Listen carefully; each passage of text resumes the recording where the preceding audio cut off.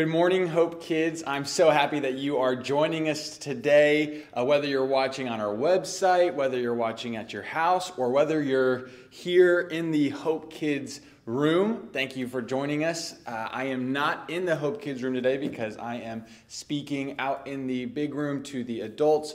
But today I wanted to talk to you guys about the last part of our series, Double Dog Dare. We've talked about so many different stories, but today I want us to talk about something in Genesis chapter 19, talking about how God saved a guy named Lot. So what we're going to do first is we're going to watch our story video, and then we'll come back. So don't forget to come back, and then we will talk about how this applies to us today. So let's watch this story video today.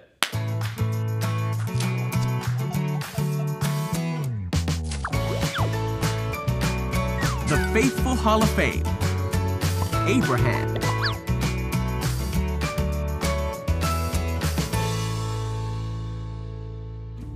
So this is Abraham. Hey. Abraham had a nephew named Lot. He lived in the land of Jordan, which was near a city called Sodom. Unfortunately, the people who lived in Sodom did wicked things.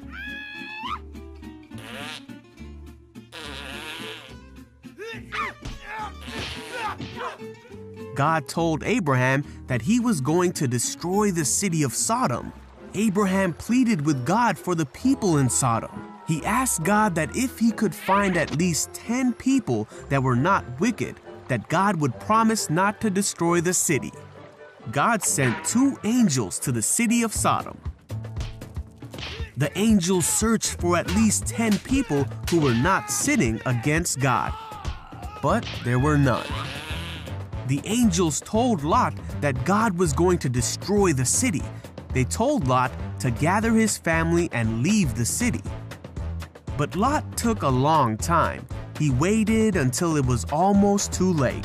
The angels grabbed their hands and pulled him and his family out of the city. They told Lot and his family to not turn back, but to keep going. Then God sent fire and it rained down on the city of Sodom and Gomorrah. The whole city was destroyed. Lot's wife disobeyed the angels and turned around. She immediately became a pillar of salt. Lot and his family were safe because they obeyed and left with the angels. God showed mercy and kept Abraham's family safe. So we just saw in our video that this guy Lot was a holy man who loved God, and his whole family loved God, but they lived in a place called Sodom and Gomorrah that was full of sin, and it was full of people who were doing bad things and disobeying God. Today we're going to talk about our bottom line for our series Double Dog Dare, and this bottom line is we can obey God by turning away from sin. We can obey God by turning away from sin. So what I want to talk about today is how Lot was able to not sin when everyone else around him was sinning.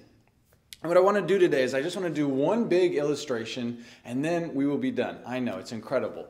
So Lot was able to turn away from his sin even though everyone else was still sinning because he was in a friendship with God. He was in a constant connection with God. Almost like if you had a plug-in like for an Xbox or PS5 or whatever you have or a laptop, and you have to plug it into the wall so that that thing can have power. That was like what Lot was doing. Lot was that thing, and God was the power source to where he was always plugging in to God so that he would know God and be able to turn away from sin. See, everyone else in Sodom and Gomorrah was still sinning because they didn't know God. Everyone else was disobeying God because they didn't have a friendship with God. Now, we can have a friendship with God in a lot of different ways. We can be friends with Him and we can grow our friendship with Him by reading our Bible, by praying and talking to Him and listening to Him, and by coming to church, maybe like you're doing right now, either watching through YouTube or sitting in the Hope Kids big room.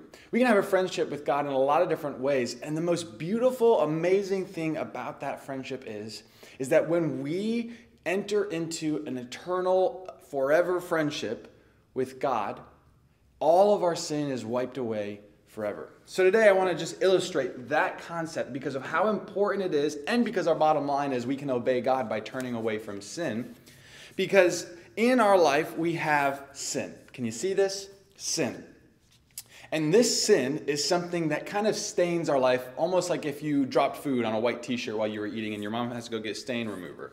And so with this sin, we can take our erasers and we can try to erase it as best as we can. I really am putting it on here and it's not erasing.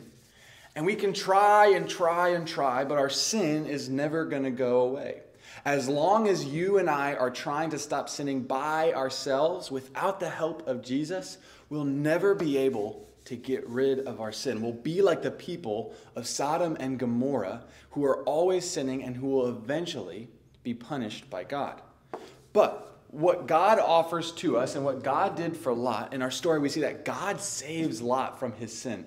God helped Lot in a time where Lot was surrounded by people who were sinning, and God saved Lot from his sin and rescued him out of that land. In the same way, God does something similar to us.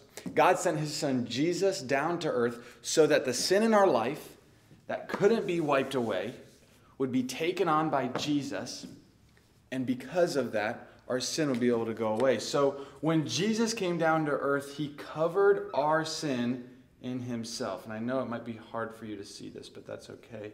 You'll see it in just a second. He covered himself he covered us and our sin with his blood.